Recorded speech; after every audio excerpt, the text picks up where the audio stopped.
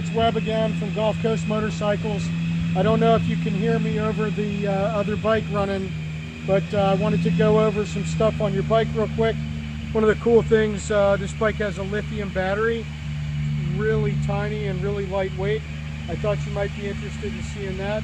Here it is up on the lift where we're going to be putting this together here and getting it all ready to go for you. Just let you have a quick once around the bike. This is 4 into 2 into 1.